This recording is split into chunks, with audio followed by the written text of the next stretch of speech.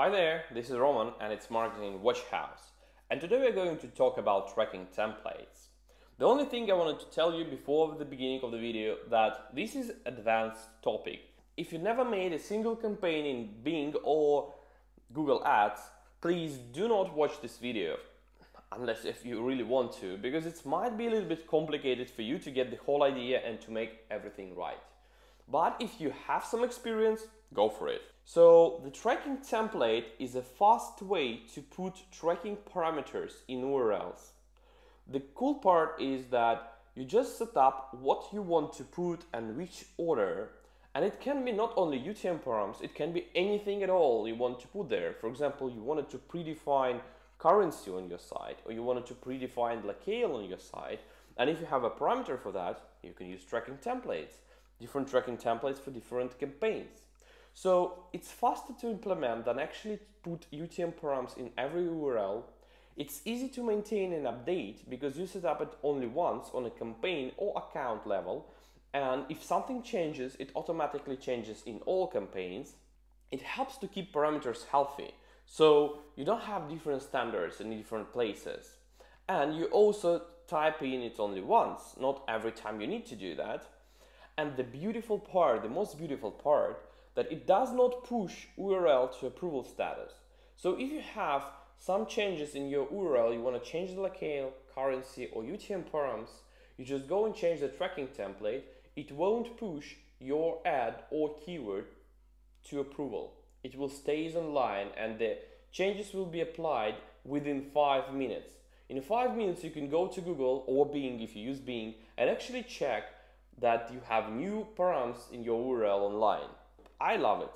So to write the parameter, the formula of it is very simple. lpurl in curly brackets stands for final URL that you use in on an ad level or on keyword level. So whatever you have there will be automatically used on this place. And whatever parameters you have, they will also be applied. The beautiful part there that if you have a question mark and some parameters there, Google will handle this automatically.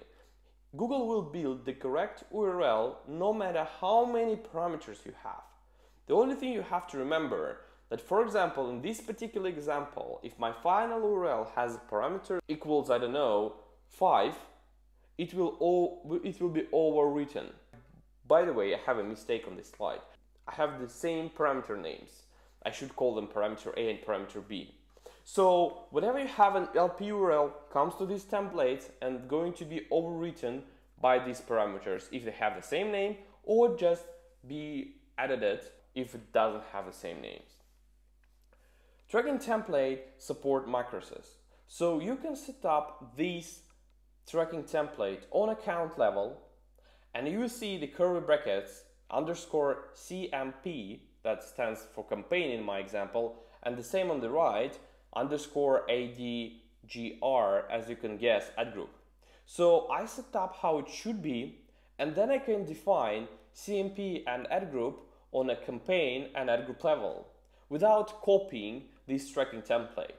In other words, long story short, I just take this param, put it on account level, and then I just go to campaign, and the only thing I do is I just set up CMP, nothing else. I don't go to final URLs, I don't go to all URLs, I don't push any UTM parameters, they will be applied automatically. I just need to define what is CMP on a campaign level. And this is how it works. In this particular example, I have the tracking template not on account level, but on campaign level, and I use CMP as a macro. And then I define that CMP stands for my campaign name. In this example, why I use the macro if I have this tracking template on campaign level, it's very easy. I just copy this tracking template across different campaigns that have the same logic. And I do not change it, I just copy them. And then I define only CMP on a campaign level, that's all. And I also have to go to the ad groups and define underscore group. And this is the example, like I do not put tracking template on ad group level because it already exists on campaign level. If I put it here, it will be overwritten because you need to understand that everything that is on level below is much more important for Google than everything on level above. The same happens with the bits. You have ad group bit and you also have a keyword bid that is more important than adgroup bid. The same happens here. But I do not need to define tracking template on each level. For this particular example, you just saw it on a campaign level, here it is, and you also see underscore group that is used for UTM content that I define here on ad group level. And that's all. Each time I will click on advertising and ads, you will see that all my URLs have the correct link.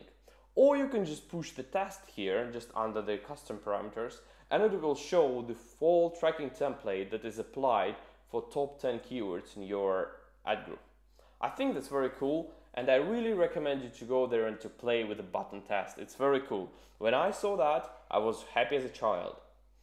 The last thing I wanted to remind you that keyword information is more important than ad group more than important than campaign more than account.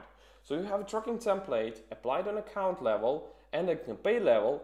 The campaign level will be used for all parameters that exist on both levels, and the same happens on ad group and keyword. So please try to set up tracking template on a campaign or account level and only fill the variables on levels below.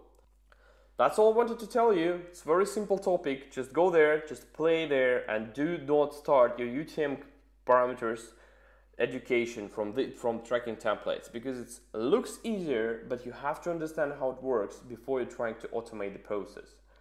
Thank you very much. Ask your question in the comment section, subscribe to this video, and put like. Goodbye.